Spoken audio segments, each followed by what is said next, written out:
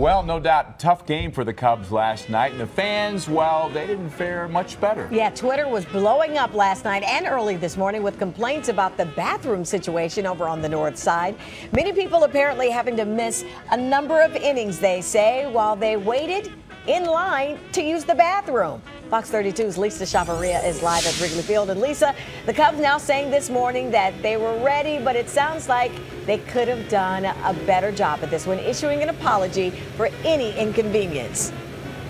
That's exactly what they're doing this morning, Darlene. They are apologizing, and they're saying that they plan on fixing the situation so that way something like this does not happen again. And as you said, Twitter just lit up and is still lighting up this morning, talking about the whole bathroom debacle. The team warned fans they'd be short on bathrooms, but the problem grew worse as the night went on. Take a look at some of these pictures that were being tweeted last night. You can see the line. It's just a sea of people, and people were saying that they had to wait 1 to 2 innings before they were able to actually get inside of the bathroom. The Cubs were saying that 2 bathrooms in the upper deck were temporarily out of order, which is what forced a lot of those fans to use the facilities downstairs where there were already long wait times. And the Cubs apologizing to fans this morning, saying that, quote, with 35,000 fans showing up in the ballpark tonight, which was last night, we were simply not prepared to handle guests during peak periods. We have high standards for service and we missed the mark tonight. Here's what some of the fans had to say about this.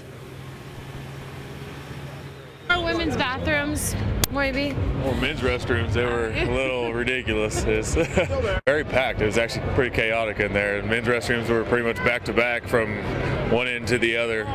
The facilities could be a little bit better, but it's nice. The Cubs spokesman says that they plan on bringing additional portable units as well as monitoring wait times for future games, so that way something like this does not happen again during the construction. Reporting live from outside Wrigley Field, Lisa Chavarria, Fox 32 News, back to you. All right, Lisa, thank you. The restroom issues didn't overshadow the nicer moments of last night, however. Yeah, before the game started, the Cubs had